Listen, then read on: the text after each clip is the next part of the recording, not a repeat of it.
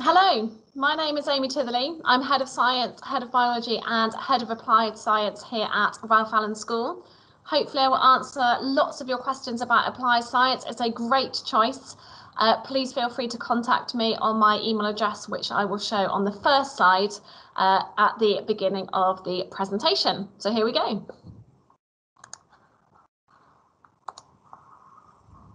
Okay, so CTEC Applied Science. So first of all, that stands for a Cambridge Technical, which is a little bit different to an A-level. And hopefully during this presentation, I will make it clear what the differences are, so you can make an informed choice about whether CTEC Applied Science is the right thing for you.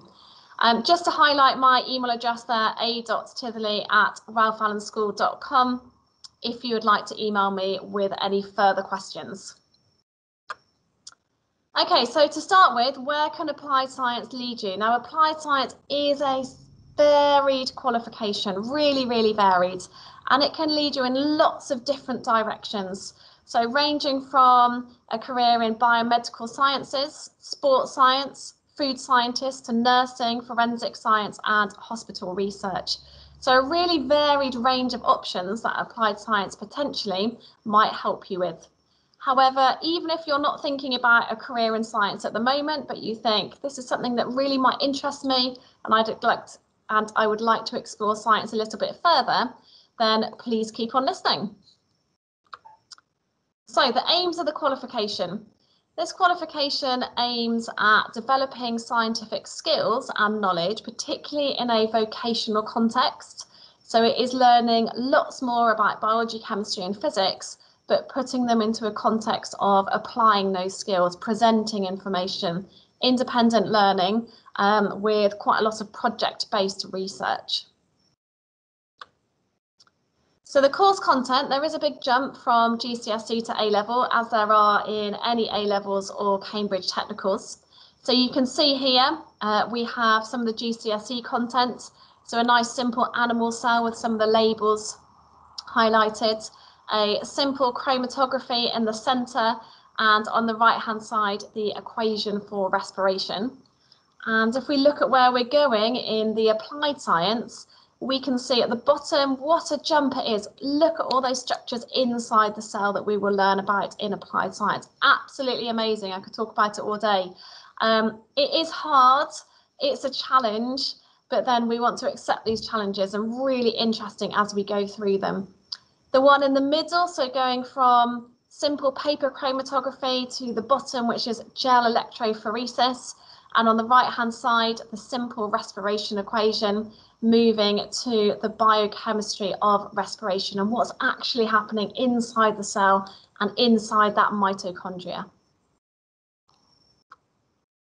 So the course structure, this is the main difference between the CTEC and applied science and a traditional A-level, is you can see that 50% of the course is exam-based. So Unit 1 and Unit 2 are exams, and those exams are taken both in the first year of the course and in the second year of the course. And the other units, so the Unit 6, 18 and 21, which are the units that we study at Ralph Allen, are all coursework based.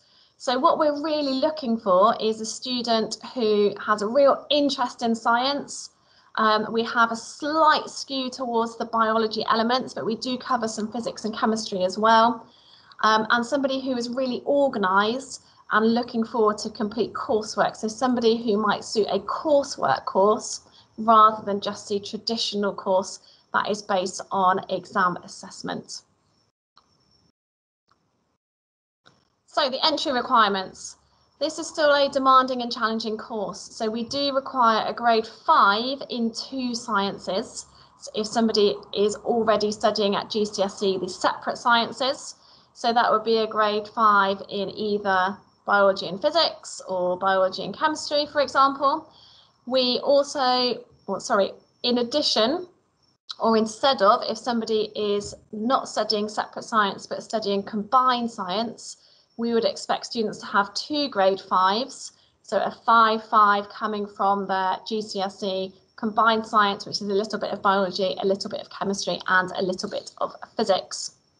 We also require a grade in maths, so a grade 5 in maths and a grade 5 in English, and that's because of the element of coursework, so lots of written work, which the English will help a lot with, and lots of mathematical skills in terms of calculations, interpreting graphs and that type of thing, which is where the maths comes into things.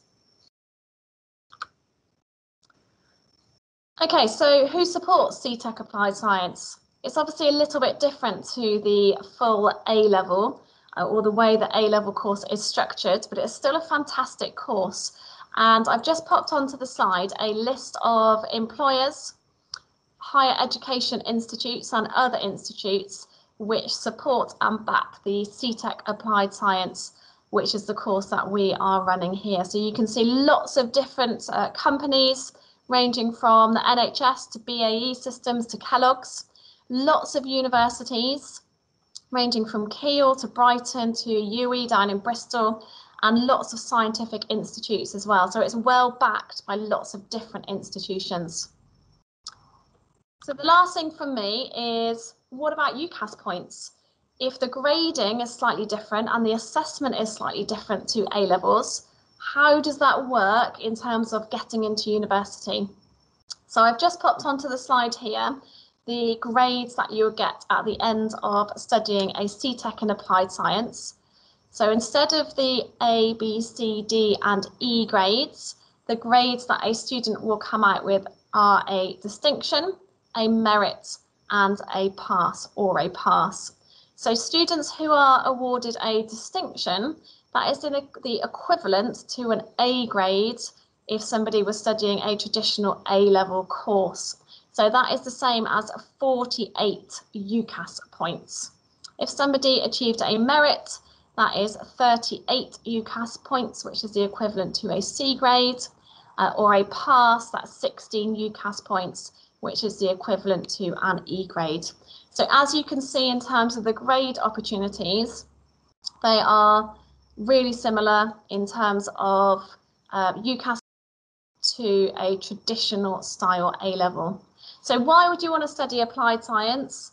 So we know it can help get into universities. We know it's a course that is backed by lots of different employers, etc., as on the previous slide. But we want you to have an interest in science, particularly biology, but also there is that physics and that chemistry element in the course. We look forward to welcoming you. Please do contact me if you have any questions at all, and I will help as much as I possibly can. Thank you very much for listening.